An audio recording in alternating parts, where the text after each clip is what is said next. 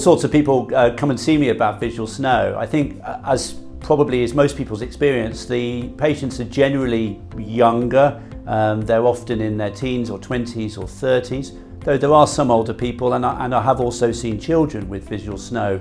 They are, as we see in other patient populations with visual snow, often migraine sufferers. Many of them suffer from other comorbidities such as anxiety or tinnitus. In the early days, these were people who were often very anxious about their symptoms because nobody was able to tell them what they were. There was no internet community. It wasn't possible just to Google visual snow and see pictures of what it was like. A lot of people came and were very reassured to discover that their experiences were not unique and that there were other people out there that saw the world in the same way that they did.